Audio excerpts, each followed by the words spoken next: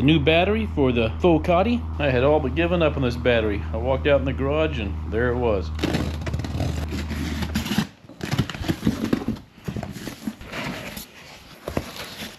Another one of these Amorge chargers. I got a few of those. The dual QS10 connectors. They seem super long this time. I don't know why.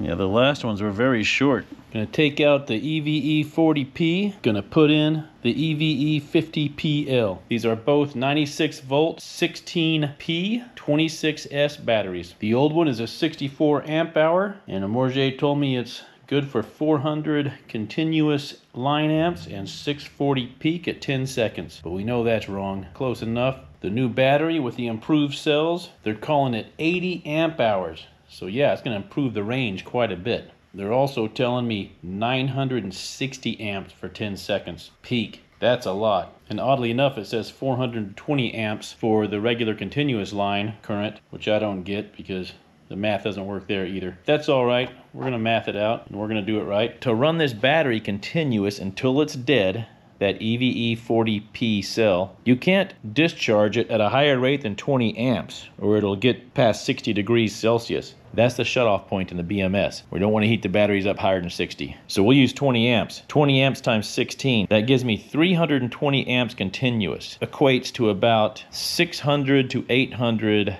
peak amps for a very short time when you start looking at the heat and the voltage sag. But if I go to a 50 PL battery, it takes me to 30 amps till discharge, till dead, without exceeding 59 degrees Celsius. That's a game changer. That means I can run 480 amps continuous. Not only that, but my peak power now jumps up to 900 to 1,000 amps for a short duration. The new battery, by the time I got it to my door, $2,480. The old battery with the EVE40Ps, by the time I got it to my door, $1,817. That's like a what, $600 upgrade? We'll see if it's worth it. Same controller, same settings. I'm not going to change anything. I'm going to see if just the battery makes a difference. ND981200 controller, that gives me 600 maximum line amps. That's what it's set to. I'm going to leave that right where it is. I know I can't overstress the new battery. If I can overstress that battery, I'm going to run it like this and see if I improve.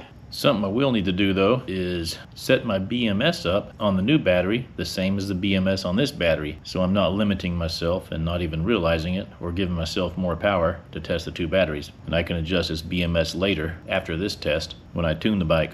I've plugged my charger in so I can Bluetooth to the new battery. I'm wanting to mimic exactly what I had on my other battery, 26S64. And the new battery is a 26S80 amp hour. Understand, these two batteries are the exact same size, physical dimensions, and the exact same number of cells. The only difference I'm testing is the type of cells, 40P versus 50PL. Even though I'll change them later when I tune it, but I just want to see if just these cells make it any different. So 320 for 15, 640 for 1,000, 610, 500, 20, and 5. So those are the same. I'm also going to screen record the Ant BMS with the 40P battery, and then I'm going to screen record this one. Then I'll compare those two at the end so you can see the difference in battery sag, temperature, volts, things like that on the 40P and the 50PL. And I'll just do a comparison side by side for those two. And they'll be 8th mile runs also. Let's see where I left off last time.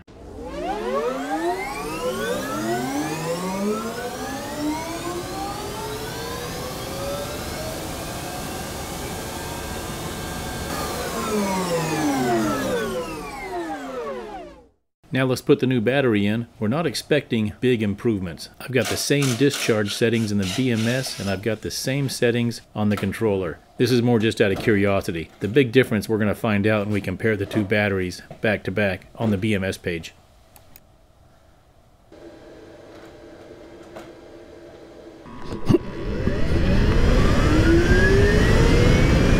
Yeah, it definitely does not feel any faster.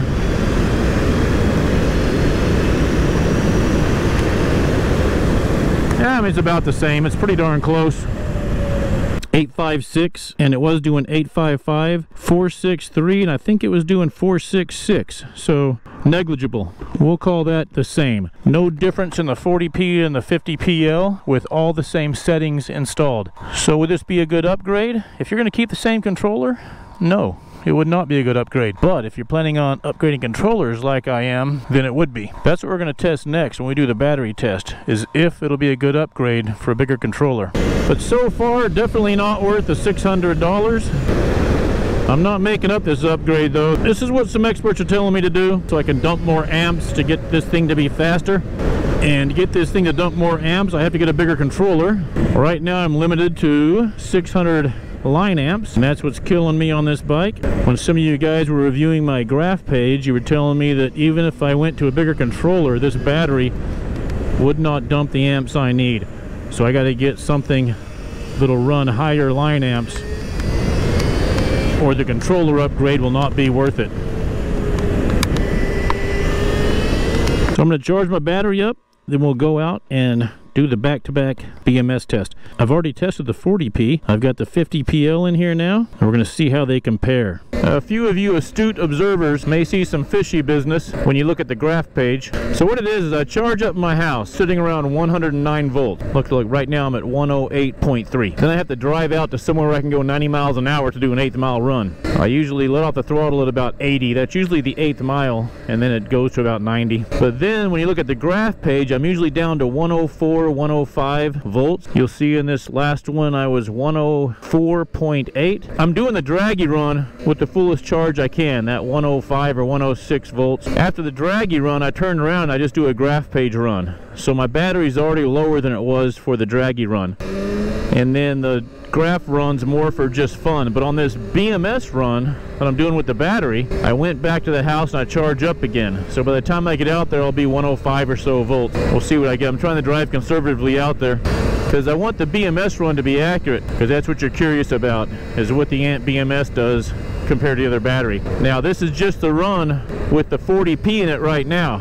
I'm going to overlay the run with the 50PL in it, so I have no idea what it's going to do, but it's going to be an 8-second run or so you can see the differences in real time. And it's showing 100%, 107.45 volts. I'm just going to do a fast takeoff. We're going to watch volt sag and temperature, things like that.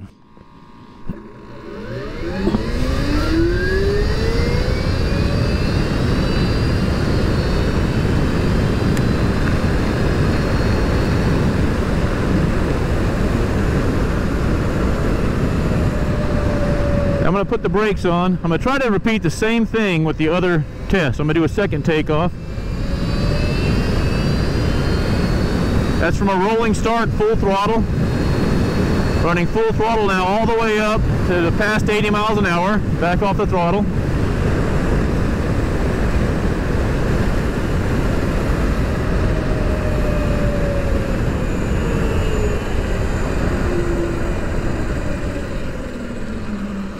Turn around at this driveway here.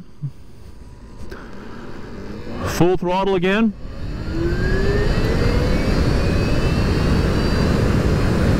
About 80 miles an hour, I'll back off. There it is. We'll coast.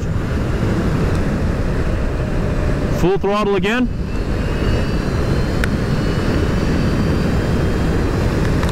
All right, we're going to coast.